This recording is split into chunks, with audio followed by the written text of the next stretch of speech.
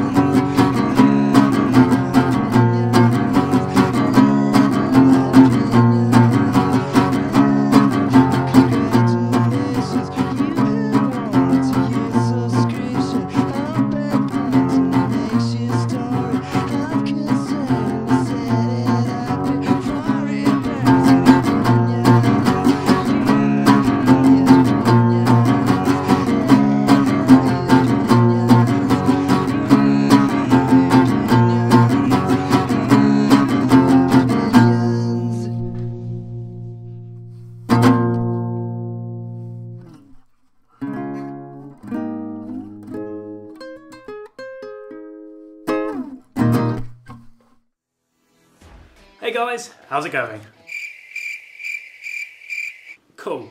Okay, so that was Opinion by Nirvana. Now this is a solo acoustic version of the song. I'm not sure if there was a studio version ever recorded. I heard that somebody that worked at one of the studios where they recorded claimed that they did record this song, but I've never heard it, so there you go. Yeah, this was performed at the KAOS FM studio, I think. I think it was like the radio station for Evergreen College in Olympia, Washington. It's kind of like Kurt's local college, I guess, because he was living in Olympia at the time. I think it was September of 1990, and yeah, it's one of the songs that he was kind of like working on at that time, I guess, you know, during the time of coming up to recording Nevermind or something like that. So yeah, it's kind of an interesting one, I guess, because he claimed, you know, during the interview that he'd just written the lyrics to the song while driving to the radio station. Kind of building up like a mythology around Nirvana at the time, I guess. You know, I assume he probably wrote the lyrics prior to that, but you know, he liked to kind of like spin a bit of a yarn in that respect, I guess. Yeah, he played the song on a 12-string acoustic guitar that only had 5 nylon strings. Very punk rock. Yeah. Yeah, it's a song that was heavily bootlegged throughout the 90s, I think, but it did finally appear on Nirvana with the Lights Out, and then the year after that on Nirvana Sliver, The Best of the Box. So it was eventually released, but you know, it's quite a poor recording, and you know, from playing along to the song, Kurt's timing's kind of going all over the place, because I'm guessing it was like, you know, a really early version of the song or whatever. Either that or I just couldn't hear the timing while I was playing along. I mean, to me it sounded like the timing was kind of wavering slightly, but hey, that could just be my lack of talent. So yeah, it's literally just one riff throughout, you know, the verses and the choruses. Just 4 chords, just a nice easy repeating riff. And I managed to drag out my acoustic guitar for this one. I never used this guitar in videos, barely. I think I used it for Polly once, but that was about it.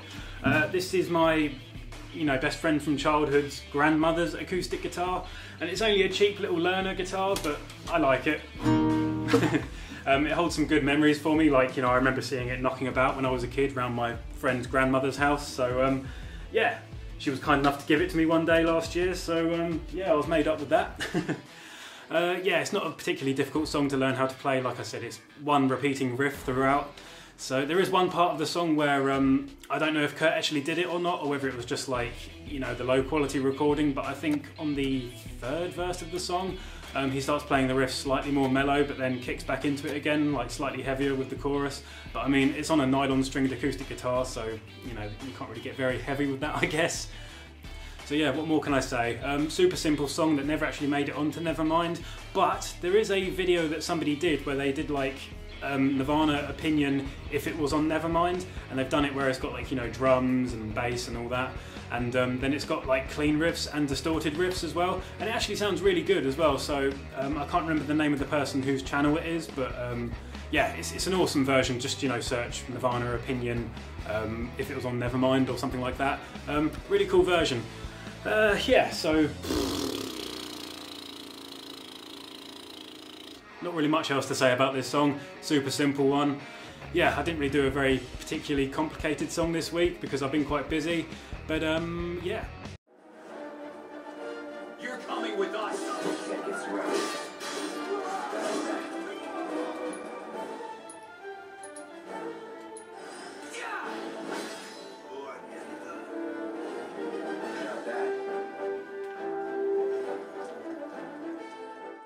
And yeah, it was a good excuse for me to drag out the acoustic guitar, which I barely ever use, to be honest, because it's always out of tune. The thing's older than me, so yeah, I think it needs a bit of TLC, a bit of tender loving care, just to sort of bring it back up to spec again. But anyway, that's irrelevant. Yeah, super simple song, 4-chord repeating riffs, so yeah, if you're a beginner, it's a great song to learn because, you know, as long as you can play power chords, you're pretty much good to go. It's like a minute and a half or something as well, so, you know, your wrist won't get very tired or anything like that.